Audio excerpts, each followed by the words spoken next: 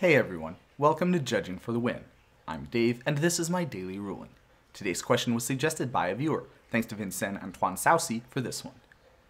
Amy wins game 1 of their match, and Nick wins game 2. During game 3, Amy is at 1 life and Nick is at 2 life, and Amy plays a Flame Rift. What happens? Okay, so when Flame Rift resolves, it's going to deal 4 damage to each player. That's going to take each player's life total to 0 or less, which means that each player is going to lose the game. Because both players lost the game at the same time, that means that the game is going to be considered a draw.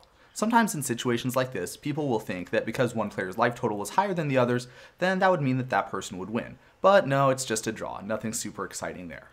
So the really interesting stuff is going to be what's going to happen next. And what is going to happen? I mean, we just drew in game 3 of our match. And so this is where we come up with another kind of common misconception that people have. You see, matches in Magic are not played best of 3. They're actually played first to 2. What's the difference? Well, it's cases like this one here. Because neither player has won 2 games in the match yet, that means that the match is going to keep going, and Amy and Nick are going to shuffle up and play a game 4. If they draw that one, then they're going to play a game 5, and if they draw that, they can play a game 6. I think it's pretty cool to think that there's hypothetically no limit to the number of games that you could play in a match. Well, other than the time limit, of course. So, with that being said, there's one more loose end that we need to tie up here, and that is who's going first in game 4. For the answer to that one, we're going to have to take a look at this rule in the MTR.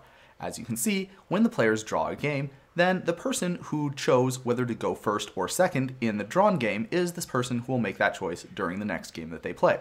So, in our problem statement that we had before, Amy won game 1 and Nick won game 2, which means that Amy would be the person who would have chose whether to play or draw in game 3.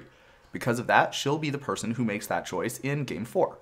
I think this is pretty awesome. It doesn't come up very often, but it's definitely a good one to know. And now you'll know what to do if this comes up in a tournament you're playing in. But that's all I have for you today. How did you do?